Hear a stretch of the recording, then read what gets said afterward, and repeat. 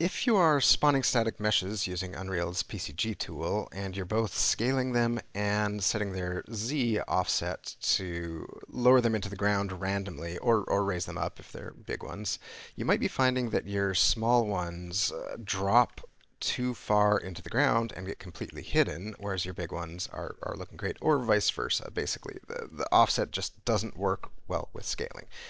You can fix that and make it look more like this. The way to do that is to take the offset and multiply it by the scale of the object. And that just normalizes the offset so that the object can't go below the points that you set up for a unscaled object. So let's jump into the PCG graph and I'll show you how to do that. This is just a pretty straightforward spawner. I set up the points, I raise and lower them, rotate them, and scale them. I'm going to take the offset and move it into a new transform points node. That will give me something to work off of.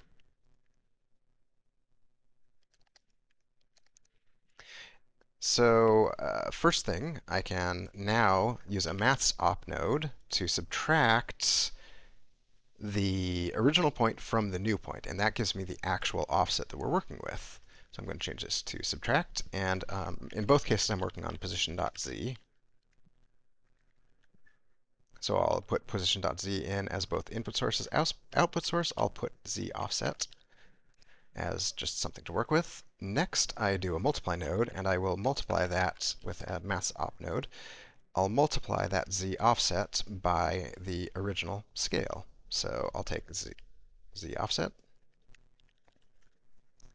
Input source 2 is scale.z. Change it to multiply. And I'll output scale dot, or z offset as well.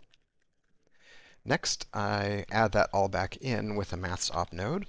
And I need to add it back into the original chain and not the new one because the new one contains the z offset in its position already. So if I added z offset to the position, that would basically be adding it twice. So input source 2 is z offset, input source 1, position.z, output target. Now we're finally setting position.z. Connect that all up and go back to the map, and there you go. The scaling is all correct. Nothing's under the ground.